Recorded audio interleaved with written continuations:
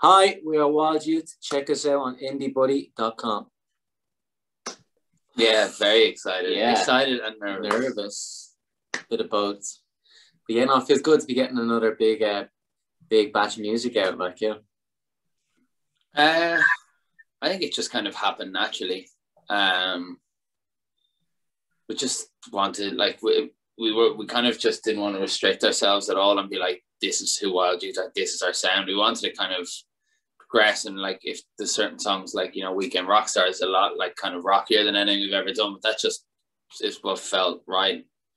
And that's what we wanted to make. So we kind of just, with this EP, I don't think restricted ourselves in any way and just made whatever we wanted to make.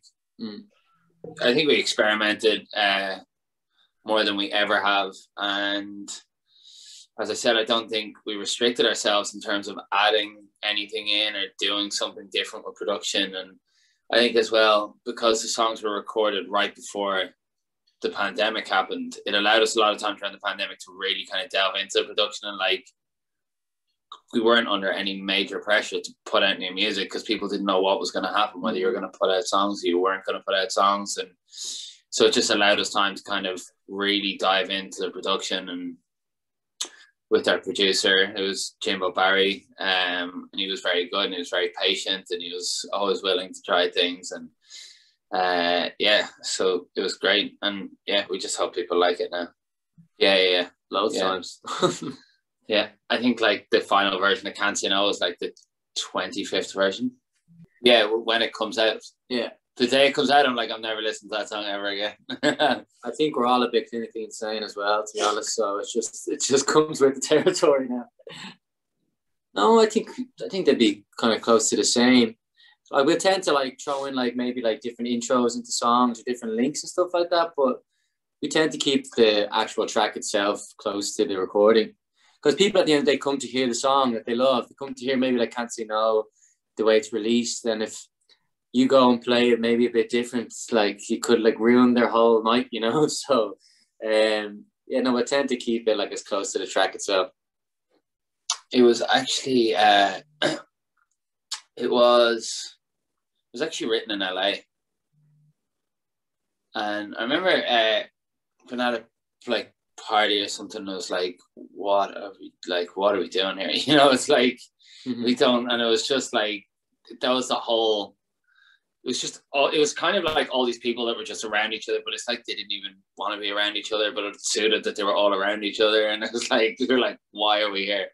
And then went into the studio the next day, slightly hungover, and I remember just started with that drum beat, the like,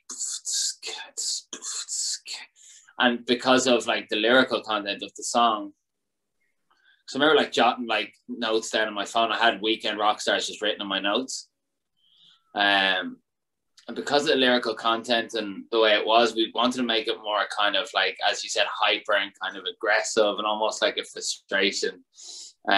So yeah, it just started with that drum beat, and then everything else kind of came on top of that. A lot. Because as you say, like, it is a massive thing. It's like when you do a show, you always want it to kind of flow. Like, you don't want to start with like Weekend Rockstars and then go like through the phone and then go with like something. It's like, so it's like very stop start. You want to kind of gradually just make it a nice journey, start to finish. So I'm glad that you thought that was done correctly. But yeah, we thought a lot because we actually recorded a lot of songs.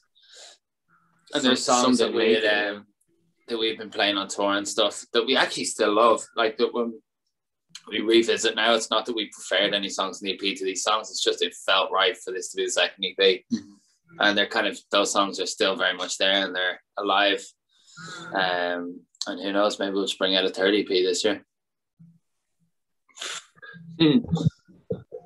I don't know if you ever kind of get used to it. You just kind of have to, like, it's such a bizarre thing because I think we had kind of, well, for me anyway, I think you're all right.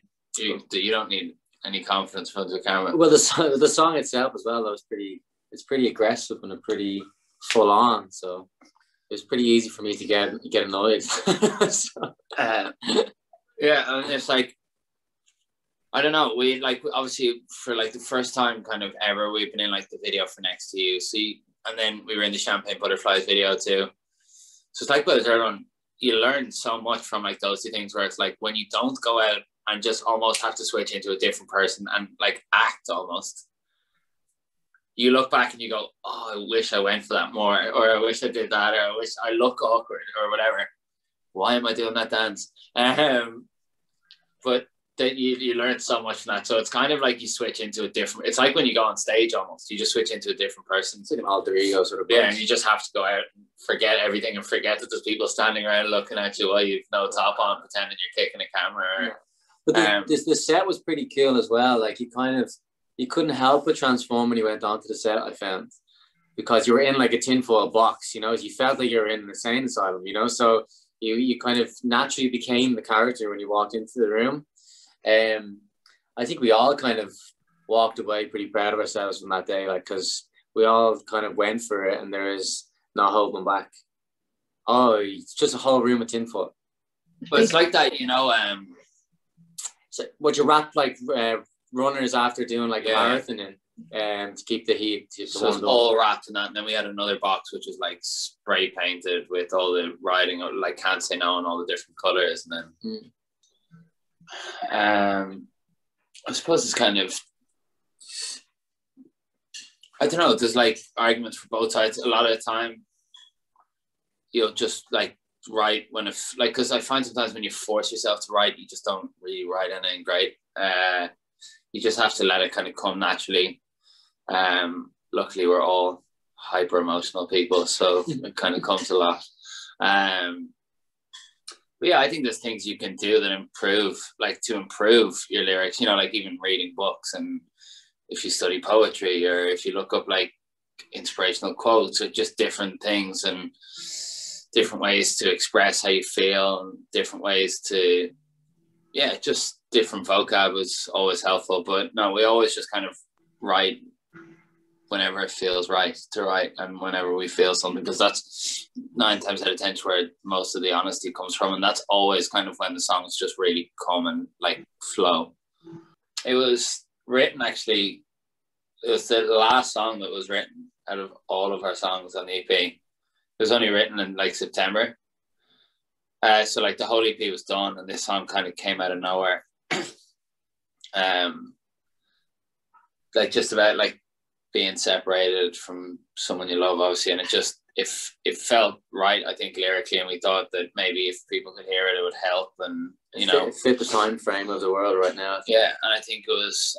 I thought it was a nice note to kind of finish the EP on. So it's like, all those nights you're alone, I'll love you right through the phone. It's like, until things get better, I'm still always going to love you, and we are still in this pandemic, and we are still going through all this. So we just thought it was like a nice kind of loving, positive tone to finish the EP on.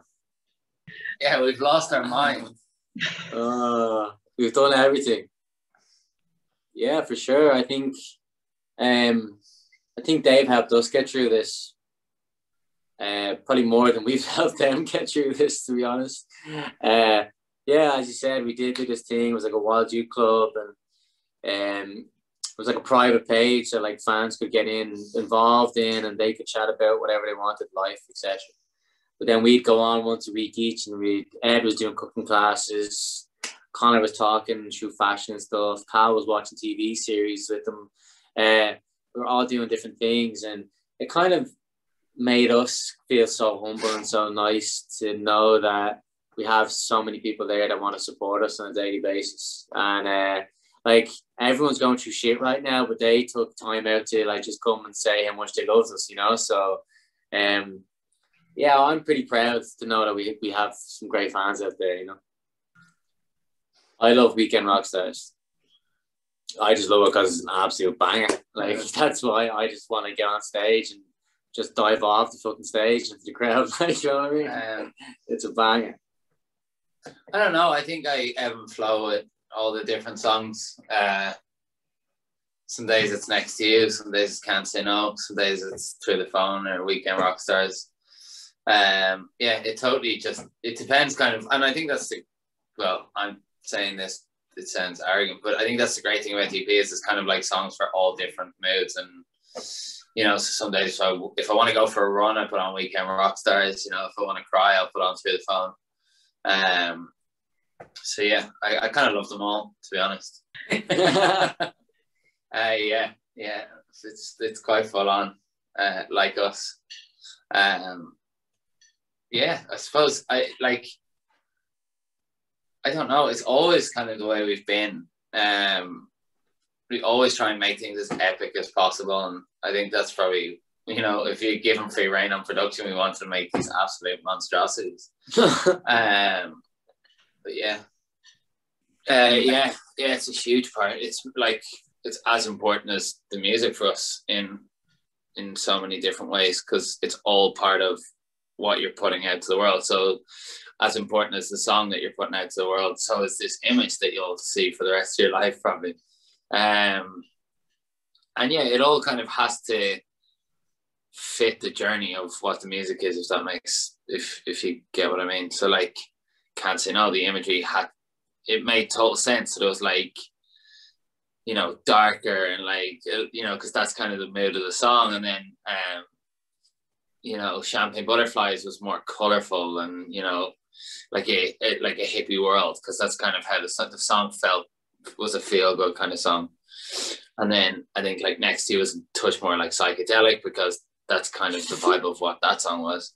So yeah, we're very very hands on in terms of that, and deciding how the artwork will look, how the videos will go, the color scheme, clothing, everything. So much. Thank you. Bye bye.